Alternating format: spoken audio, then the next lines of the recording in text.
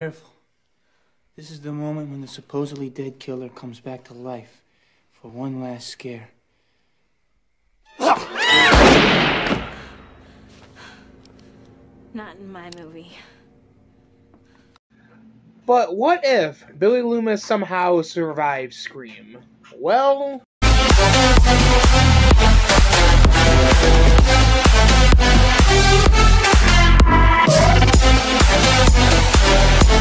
Hey guys, I'm back with another Scream video. I'm glad for those of you who tune in my videos. I really appreciate it. I'm a small channel looking to grow.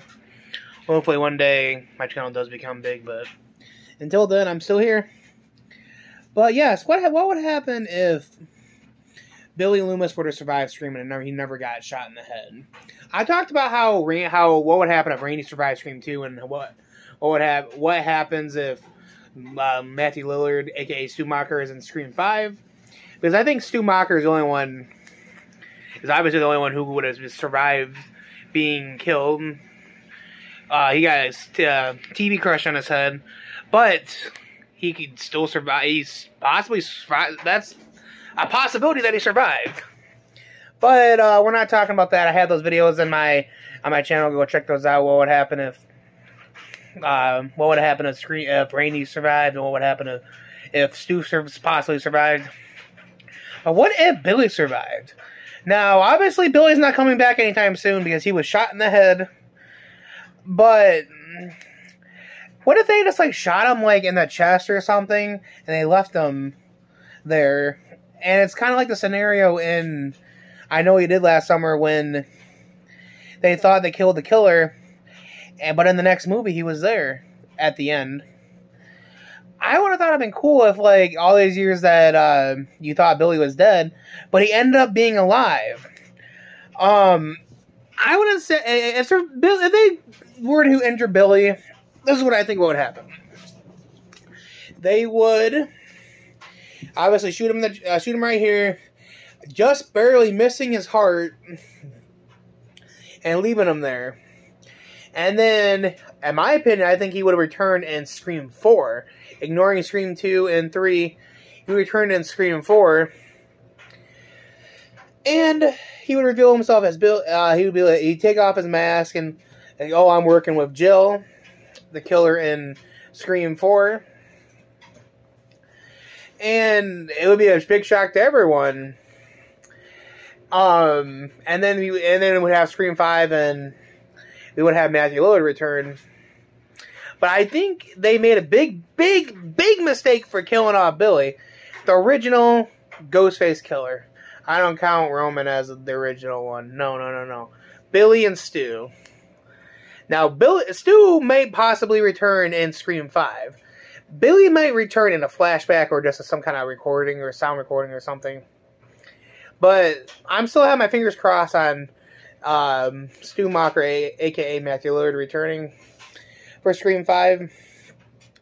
Now, for Billy, if he were to survive, he would try to kill Sidney in Scream 4. He's like, you thought I was dead?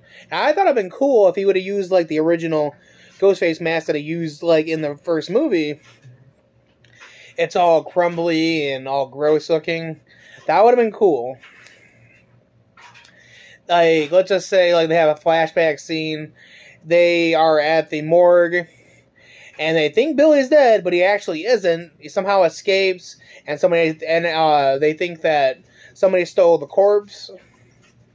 So they just kind of write it off as, somebody stole the corpse, but actually Billy was alive the entire time.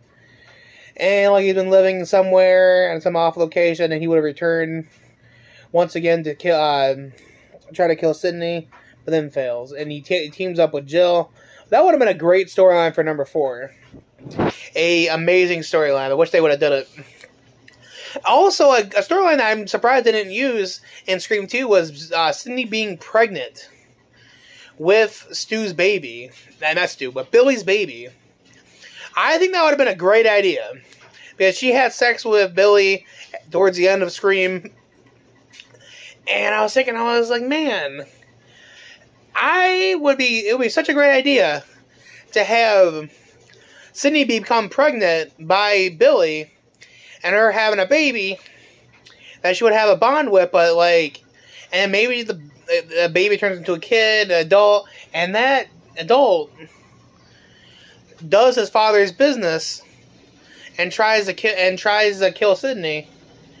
But then Billy comes out of nowhere and says, I was alive the entire time. If you guys were following me, I think it'd be cool if Billy were still to be alive. Sidney had Billy's baby, and then the baby turns into an adult, and he knows about Billy, and then they team up together against Sidney. Would have been a great storyline for Scream 4, or Billy teaming up with Jill would have been a great twist ending too. But what do you guys think? You think they did right by killing up Billy in the first movie? I think they did. I really think they could have expanded more of that, like and I know they did last summer when they brought the killer back. Well, let me know in the comments down below if you like my thoughts. Okay, guys, hope you guys enjoyed this video, and stay tuned for another episode. I'll see you guys later.